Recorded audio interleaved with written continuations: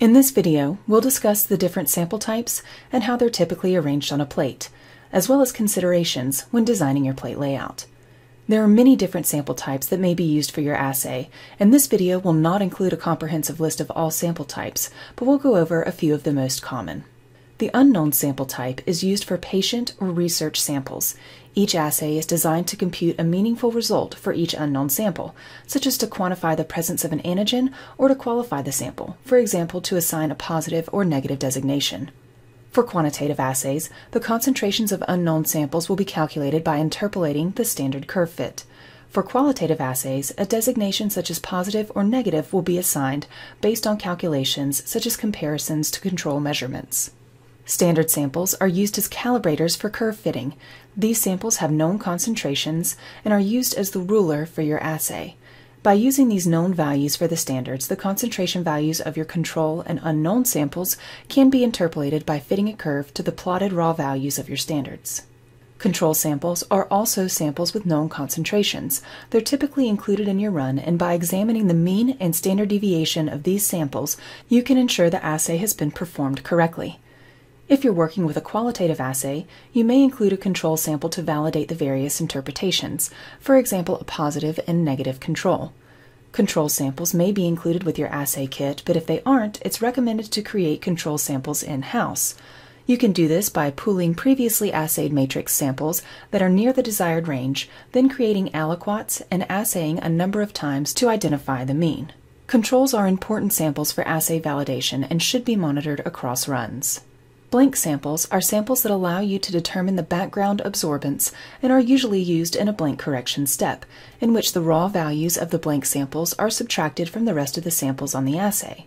These samples don't receive sample or detector antibodies and help control for any variation or contribution of the plate or tube itself to the measured optical density. Zero concentration or ZC samples are similar to blank samples, but instead contain all buffers and reagents from each step of the assay, minus the target antigen. This can be difficult to achieve, especially if you're measuring a common antigen found in measurable levels in the sample matrix. Sometimes you have to be creative to obtain or create a true zero concentration control. Once you've created or obtained your ZC, you can determine the contribution of all reagents and buffers to the assay signal without the target antigen, or the true background of the assay. The raw values for the ZC samples should be slightly higher than the blank samples if you're running both sample types on your assay. These samples are necessary to calculate a true limit of detection for an assay. The zero concentration serves as a benchmark for the sum of all reagents and buffers in the assay. The total samples measure total activity and serve as a control for enzymatic activity of the enzyme linked to the tracer. The tracer is added to the well or tube after any wash steps. This removes any opportunity for binding and will represent a maximum level of enzymatic activity. NSB samples are used in many assays to detect any non-specific binding that may take place. These samples are a variation on the blank and zero concentration samples. The goal is to isolate the performance of assay reagents. These samples are blocked as normal, but a wash buffer or blocking buffer is added in place of the reagents at each step of the assay. The final addition of the labeled detector antibody is performed as usual, and substrate development will occur. The signal for the NSB samples will be slightly greater than the blank samples, but not higher than the zero concentration samples. B0 or maximum binding samples will find the maximum possible signal for the assay.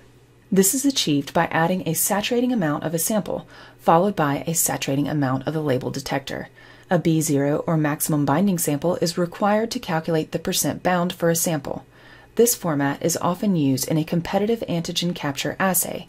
However, even in a non-competitive assay, it's a good idea to include a B0 sample to define the upper limit of the signal for the assay. Microplates can be configured in a number of different sizes: 6 well, 12 well, 24, 48, 96, 384 well, and even 1,536 well arrangements. The most common microplate size is the 12 by 8 96 well format, which is what we'll use for these examples. When considering the sample positioning on your plate layout, it's important to first consider how the assay is performed. For example, if your assay only has a 10-minute incubation time, it's reasonable to assume the reaction occurs quickly.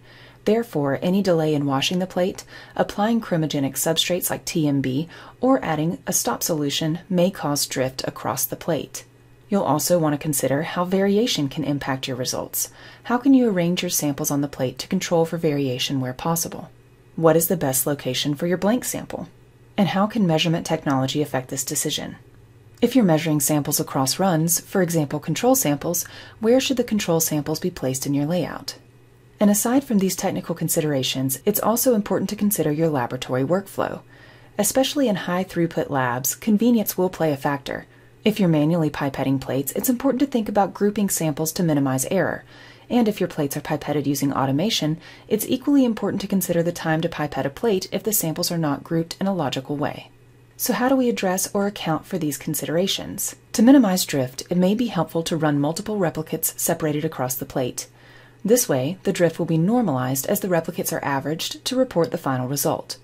When selecting how the replicates will be separated, consider how reagents are added across the plate. For this example, I've assumed samples and reagents are added by column, moving from column 1 to column 12.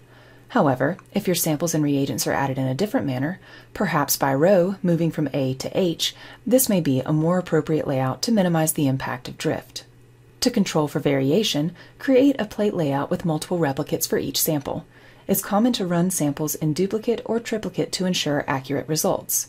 A percentage coefficient of variation can be calculated using the results of the replicates, and if a high level of imprecision is detected, the sample can be repeated on a subsequent run to confirm the accuracy of the result. Blank sample location on the plate is important to ensure an accurate representation of the background absorbance.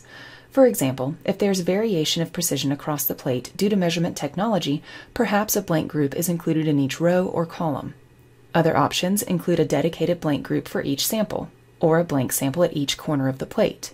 The most appropriate option will depend on the type of assay you're running and the measurement technology in use.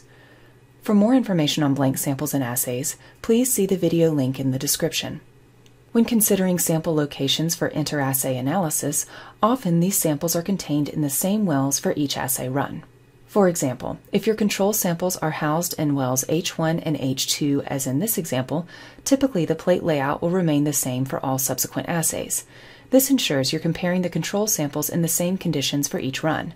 However, there may be instances where you would like to assess how a different plate location can impact results, so the best layout will depend on the desired observations for the specific application. Lastly, it's important to consider convenience and throughput. A plate layout that includes samples in a logical progression will be easier for manual pipetting as well as for automated pipetting platforms. If, for example, your plate layout looks like this, following the set plate map, hunting and pecking for the correct sample location will take much longer. While this may be great for managing drift and assessing variation across the plate, it's not practical for everyday use or for high throughput situations. These examples are all displayed using single plate analysis, but if you're working with multiple plate assays, the principles still apply. When working with multiple plate assays, you have some additional options. Multiple plate assays can have standards on each plate, calculating the results based on each plate's curve or an average of the two curves. Or, a standard curve can be run on the first plate, with validation samples such as blank and control samples on subsequent plates to ensure assay validity. This second option will allow you to save on expensive reagents. The most appropriate layout for your assay will depend on a number of variables, including the type of assay, sample types used in your assay, and measurement technology. If you have any questions about creating a plate layout, please email us at support@myassays.com. If you'd like additional information on the different data analysis platforms available through MyAssays, including a free online data analysis service, please see the link in the description.